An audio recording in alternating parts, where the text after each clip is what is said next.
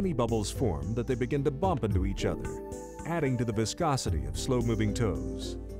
The rock it forms can look almost spongy. Bubble-rich toes are several times thicker than dense toes. The stretched tubular bubbles allow light to pass through the glassy skin, giving the surface a bronze tint.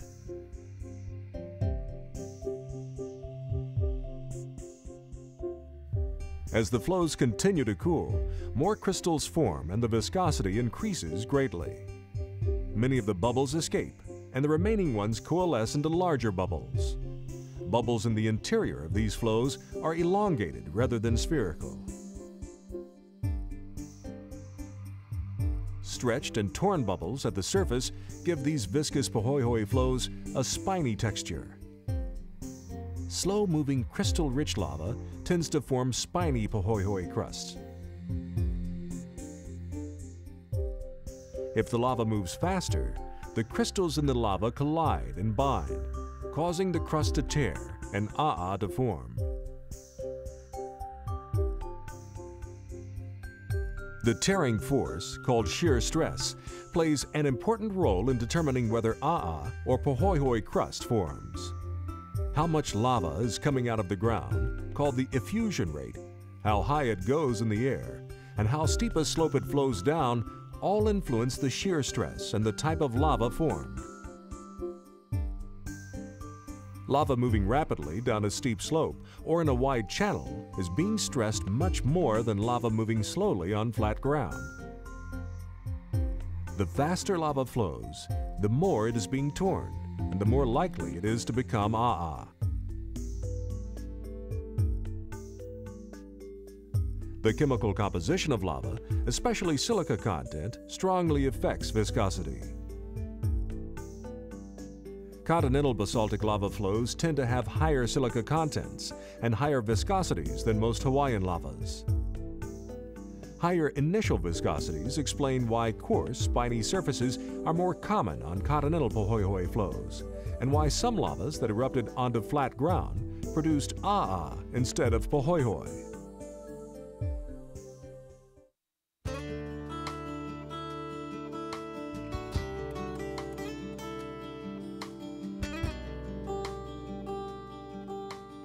The change from Pahoehoe crust to aa crust as a flow moves down steep slopes and cools is well known. It can easily be seen along this small flow, which initially emerged as Pahoehoe and is now forming aa at its front. Aa and Pahoehoe flows are defined by their crust, which cannot change once it is formed.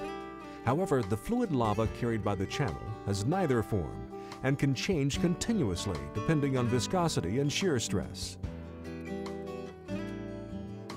Some aa flows that slow down when they reach flat ground actually produce Pahoehoe flows.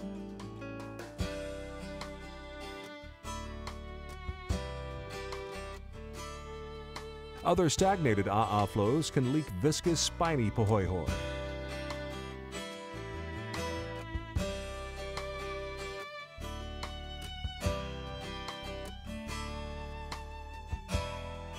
This aa flow gradually underwent a change to slabby Pahoehoe and finally to Pahoehoe as it moved onto flat ground.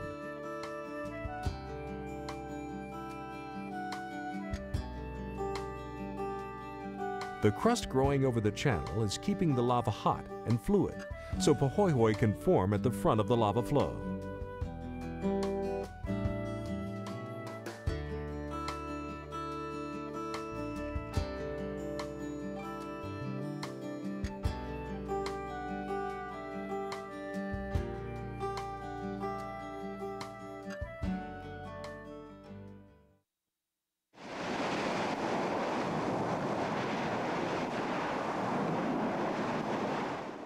Basaltic eruptions begin as fissures, which erupt enormous amounts of lava. Because the volume of lava is widely distributed over a half-mile or more of vents, many of the flows move slowly and initially form Pahoehoe. As a fissure eruption progresses, Small spatter cones and ridges, called spatter ramparts, build along the sides of the vents. If the eruption lasts long enough, generally a few weeks or months, the site of eruptive activity will localize to a single vent. Forcing the lava out through a single narrow vent creates a nozzle effect, like putting your finger over the end of a garden hose. Sporadic eruptions from these narrow vents create spectacular high fountains that can spray lava up to 2,000 feet into the air. When lava ponds within the cone, Pahoehoe flows typically form near the vent. As they move away from the vent and cool or encounter steeper slopes, the Pahoehoe flows change to A'a flows.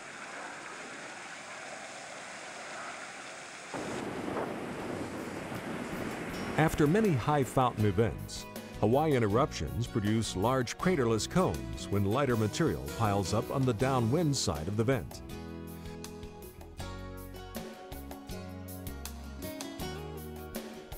At craters of the moon, many of the vents were formed by Hawaiian-style fountaining and are marked by large asymmetric hills of cinder with no apparent crater or vent. Sustained eruptions with low effusion rates form gently sloping shield volcanoes. Repeated overflows of Pahoehoe coat and recoat the surface of the shields.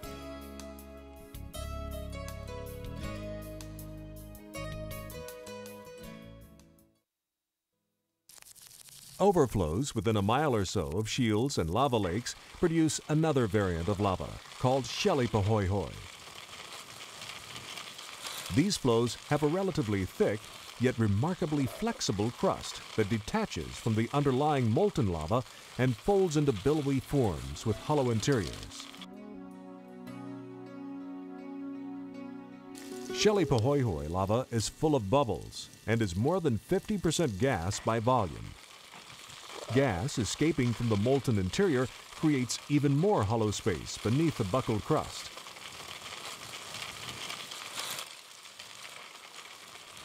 On flatter ground, Shelly Pahoehoe can pile up into thick stacks of flat crustal plates.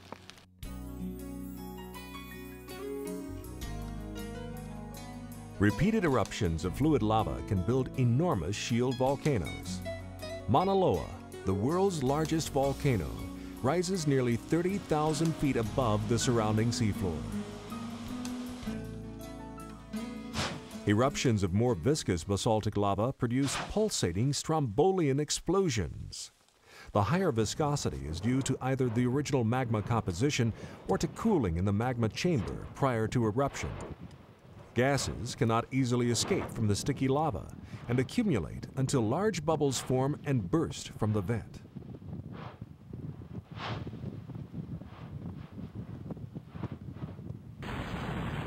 Strombolian eruptions are powerful and make a lot more fine ash than Hawaiian eruptions.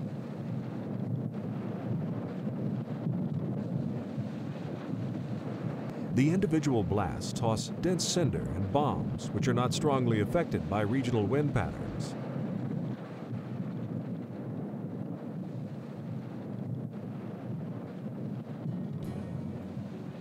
Strombolian eruptions construct beautiful circular cones with central craters.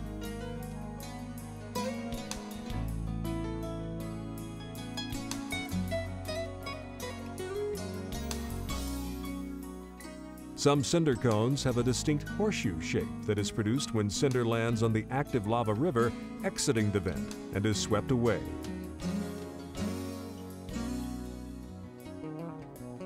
Strombolian eruptions strongly favor the formation of A'a flows, like these large sheets of A'a surrounding Bandera crater.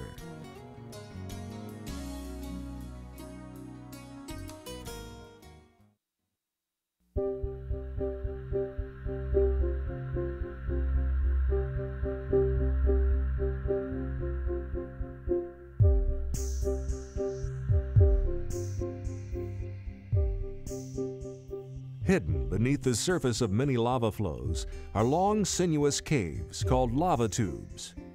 When the flows are active, the tubes are incandescent and filled by a stream of lava.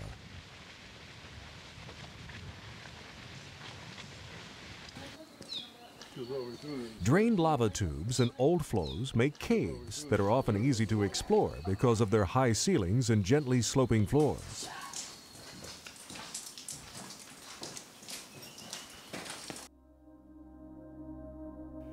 The formation of tubes allows lava to travel long distances while remaining very fluid. The roof is an excellent insulator, allowing lava to maintain temperatures in excess of 2,000 degrees Fahrenheit over many miles of travel.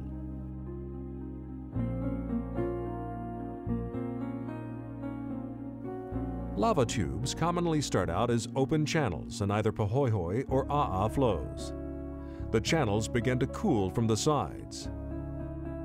A thin crust of rock will gradually grow out from the edges across the channel, much like ice on a river.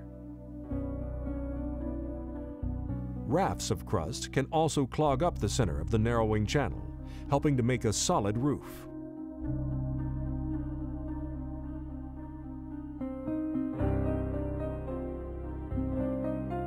Here we're watching the flexible crust growing across the surface of a channel in fast motion. Bits of viscous lava catch and stick to the edges and bottom of the crust. Crustal growth rates vary greatly on different channels, depending on the speed of the flow. Faster flows tend to tear up the crust as it forms, so it takes longer to grow.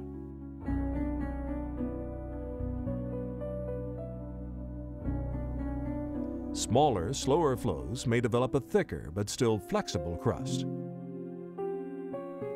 It rolls up along the sides and in the center, eventually solidifying into an arch with a ropey textured surface.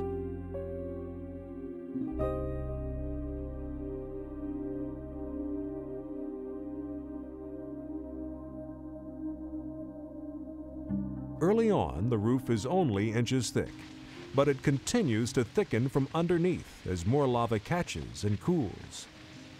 Eventually, thickening crust can constrict the flow of lava beneath it. This causes lava to back up inside and burst out in places. These new surface flows then bury the rest of the tube, making the roof even thicker.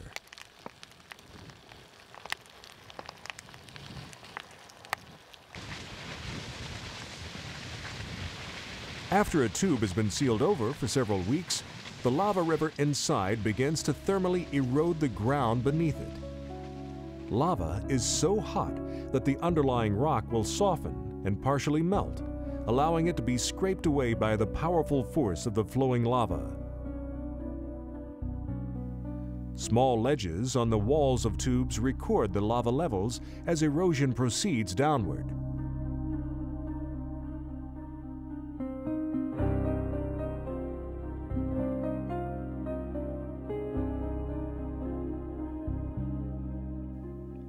The shape of a lava tube depends a lot on how long it was active. Original channels tend to be wide and shallow, but ultimately erosion carves them deeper. Tubes that were active for only a few days tend to leave behind wide and shallow caves, while those active for more than a few weeks become larger caves with a rounded profile.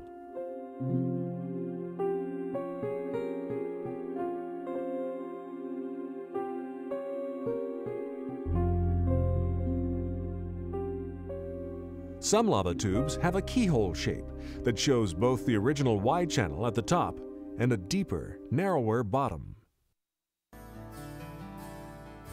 Lava tube systems vary from simple to complex. The amount of interweaving is a result of the original paths of the surface flows. Lava channels may be straight, meandering, or even braided. While not all of the channels will form long-lived tubes, those that do can create branching underground caves.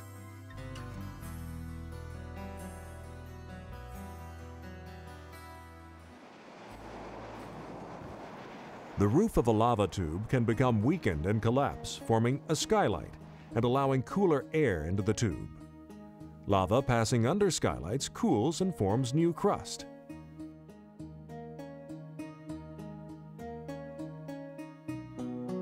thick ledges emerge from tube walls.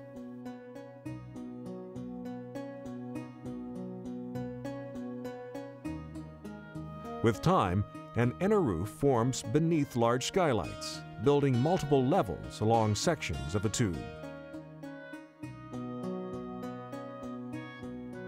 Partial blockages of tubes force lava to the surface as new flows, creating complicated systems of stacked lava tubes. The overflows can even re-enter the original tube system farther downslope.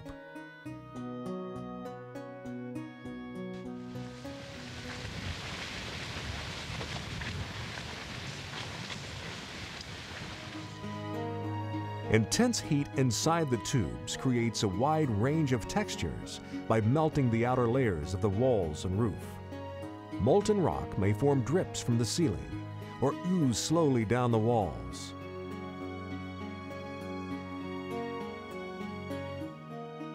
Release of pressure in the tube, which happens when a block tube breaks open or drains, drives water-rich melt from the tube walls, extruding little buds. Molten lava forced from the ceiling forms soda straw stalactites. These hollow tubes form as the lava reacts with hot air to form a metallic crust. The straw grows with each drip of melt.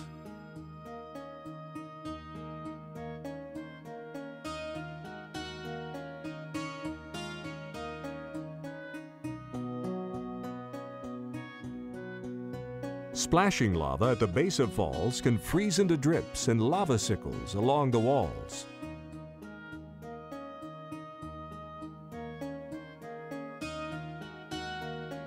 Shark's tooth textures, seen here, are also drips left behind when the lava level was higher.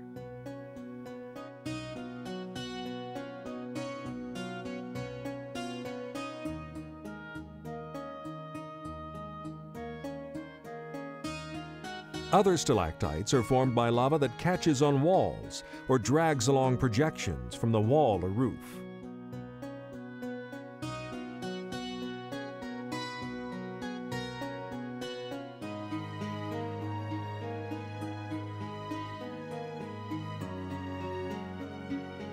Rocks falling into the lava stream or brought up during the eruption may get swept away and roll around in the lava. They are often left behind as rounded boulders with a thin coating of smooth lava on the surface.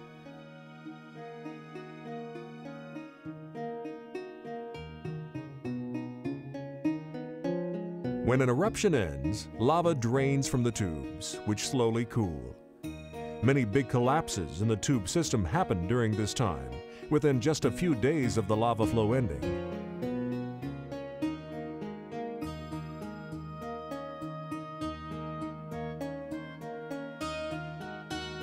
Once they are cooled, collapsed parts of the tubes often make moist, protected areas where ferns and mosses can grow. They can carry water or even ice year-round. Lava tubes were recognized long ago as valuable resources for people crossing or even living in harsh volcanic landscapes. From ancient explorers to modern scientists, the intense power and strange beauty of erupting volcanoes and flowing lava continue to capture our imagination and excite our sense of exploration.